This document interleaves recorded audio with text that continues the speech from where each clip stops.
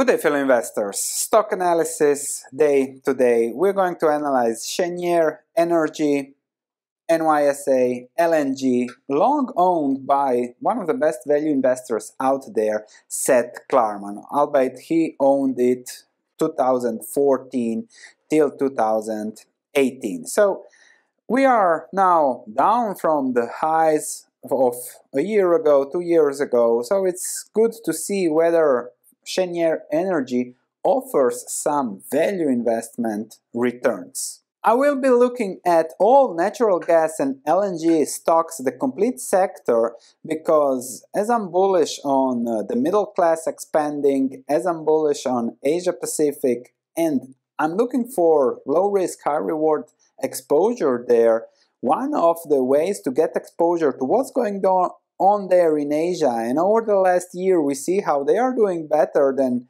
we in Europe and in the US, then it's good to look for exposure there. And I'll do something similar for natural gas stocks as I did for copper in October. November is my natural gas LNG sector.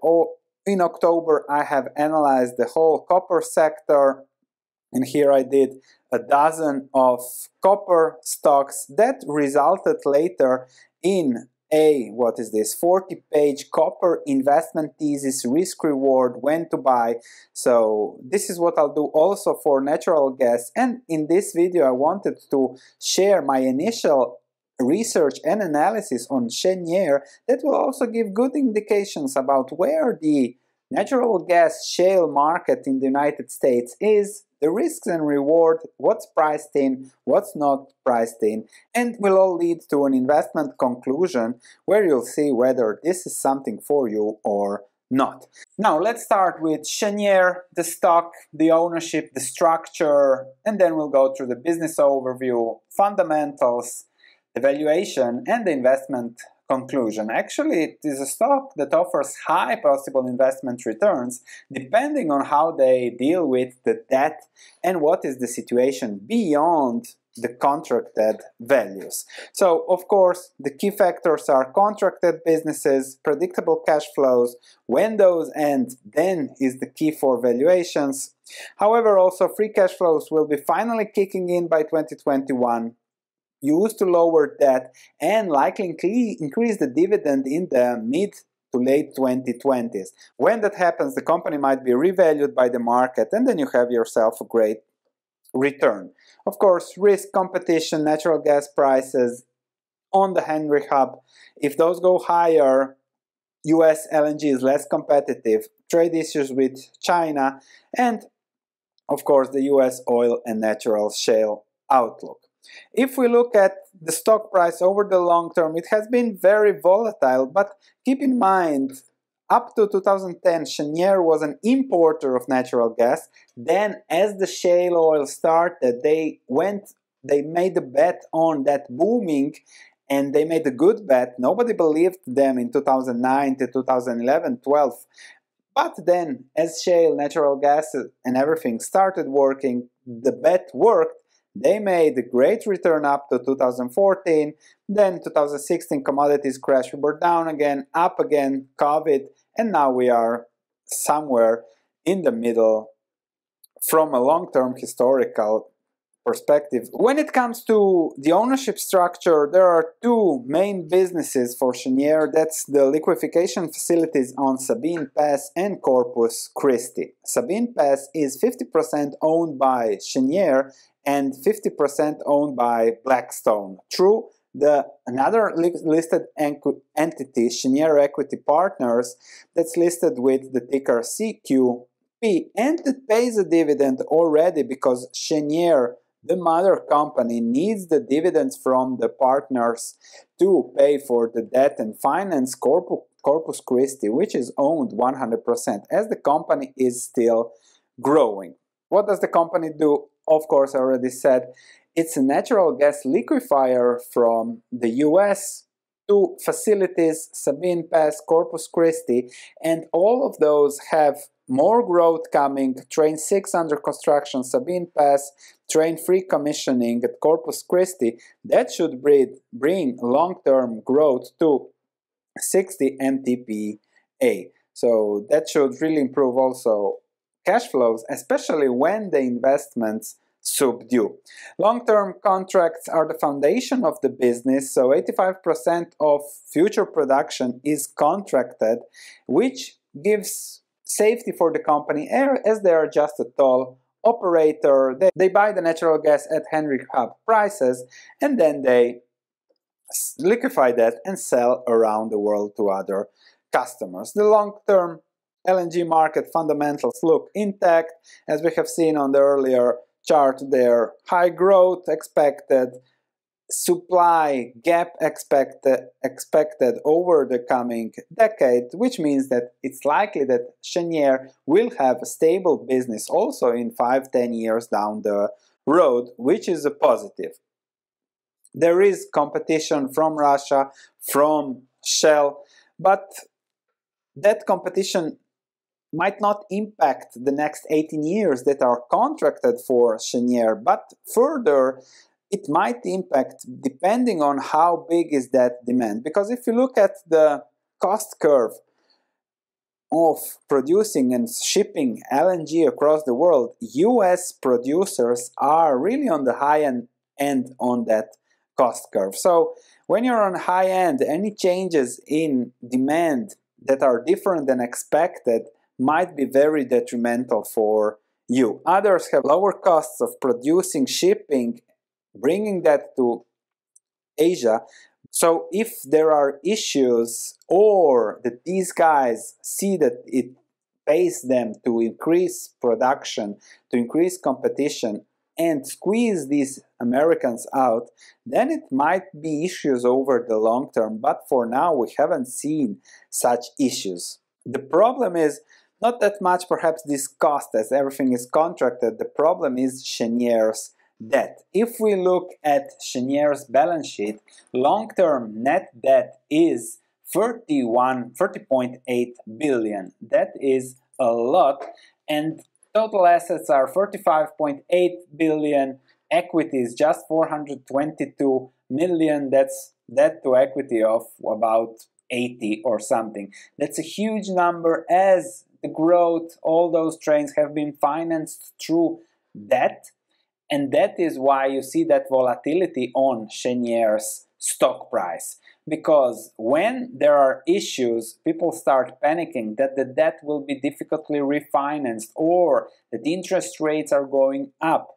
Cheniere has an average 5.5% interest rate payment on 31 billion. That's 1 billion per year that goes into refinancing, and then the stock really crashes when debt concerns increase, which is very, very interesting, especially given the contracted business model. But okay, as I said, for the debt, I've looked at all the debt numbers around 5.5%, some higher, some lower, but okay, this is what it is.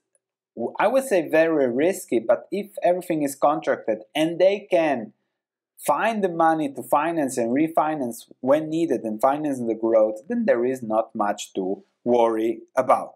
So interest expenses are 400 million per quarter, 1.6, 1.7 billion per year, which really pressures free cash flows, and Cheniere Energy hasn't seen free cash flows for the last decade because it still does a lot of investing, and we see net cash used in investing activities of 1.1 billion over the last quarter. That's still 4 billion per year, but that is expected to subdue over the next year, 2 years, which should lead into high cash flows, high positive cash flows that will be used to lower the debt and increase dividends. And as we all know, when dividends go up, so does the stock price, because that's how the market works. Now, when it comes to valuation, I haven't separated Cheniere Energy and Cheniere Equity Energy Partners. I have used both of their valuations, both of the market capitalization, so 12 for Cheniere Energy and 17 billion for Cheniere Energy Partners. So I have here looked at that, what does the company as a whole make, and then I have gone into a valuation. As on a consolidated basis. As I said, this is an introductory research that I do for most companies that I look at, but given the work that is done, I decided to share because a lot of you have interest in US natural gas plays. If I estimate cash flows, free cash flows, all in, and those cash flows that are used to lower the debt as those cash flows arise. So as the debt goes down, I have also lowered the debt cost per year, which slowly increases the cash flows after the debt has been paid. In 10 years, if they decide, okay, we're going to pay down all the debt, this company could be debt-free by 2030, which should leave 4.3 billion in cash flows as free cash flows to be paid out as dividends from 2030 onward. So this is one way of analyzing, or the second way, the second model that I created is that they pay down the debt up to 2027 to 14 billion, which should then give a debt to cash flows of about 4, bring it to investment grade rating, and ease all the concerns about the debt. Still, 2027, the free cash flow should be at 3.8 billion. Assuming all else remains equal, we should see a valuation of 70 billion by 2027. In this case, 4 billion. Assuming a 5% required yield, if the LNG market outlook remains good, then you can price this as a bond, 5% dividend, then the market valuation would be 70 billion. If it goes to 70 billion for the whole company from the current 30 billion, combining the partners and Cheniere, the corporation, that would give you a 14.5% yearly return, and that is what the management's target is. So 14% is a really, really big return. If they repay all the debt, but they will never do that because it's not smart from a corporate perspective, then the return would be 12.7% up to 2030 based on the 4.3% cash flows and 100 billion market capitalization.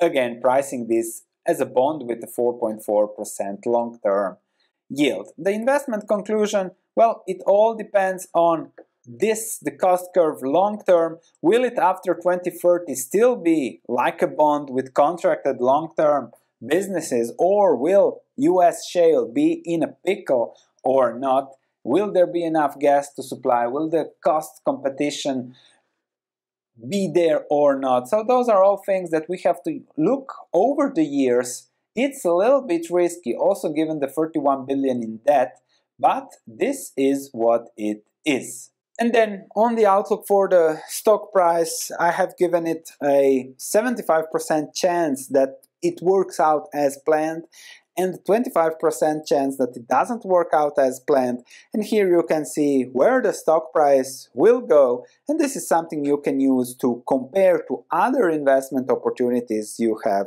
out there. Cheniere looks like a good bet on long-term US LNG prices. Questions, any ideas, any comments, any value-adding comments on the sector? How do you see that performing? Please let me know in the comments below. I always love reading your comments. A lot of work ahead of me. I'll make a few more of these videos, and let me know what kind of videos, what kind of stocks would you like to hear about, because I can't make 30 videos about natural gas stocks like I didn't make 30 videos about copper stocks. But what stocks would you be more interested in? Thank you for watching, and I'll see you in the next video.